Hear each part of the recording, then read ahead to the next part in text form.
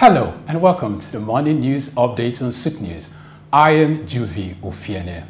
The African Development Bank, AFDB, has begun the first phase of disbursing $540 million in agro-industrial funds for the development of special agro-industrial processing zones, SAPZs, in Nigeria.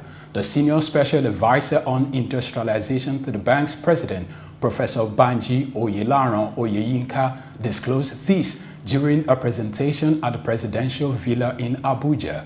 According to him, the funds will support inclusive and sustainable agro-industrial development, focusing initially on 3 states, Oyo, Kaduna, and Cross River. Furthermore, the SAPZ initiative seeks to transform rural areas into economic zones of prosperity, as well as harness the power of commercial agriculture.